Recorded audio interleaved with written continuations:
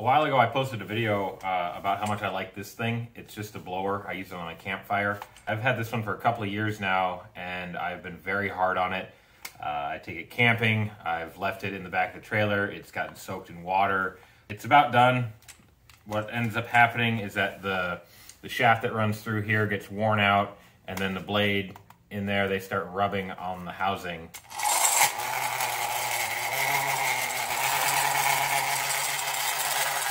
I've definitely got my money's worth out of this. It was, I think, 15, 20 bucks. But yeah, so I just got a new one. Here's what it looks like coming right out of the box.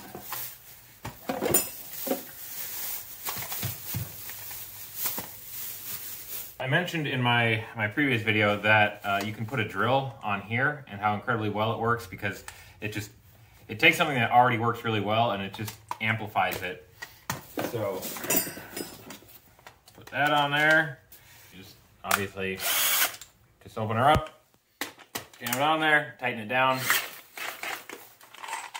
So there. Now you have a drill powered hand blower and it really works.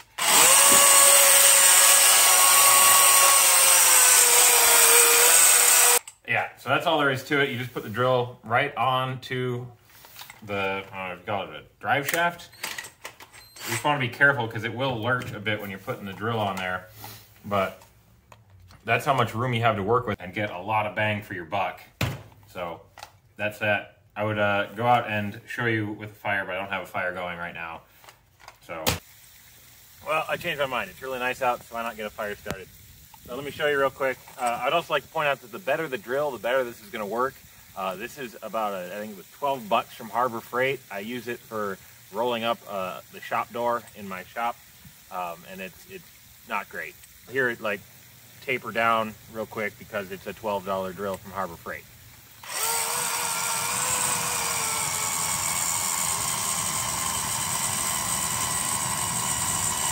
Yeah, there you go.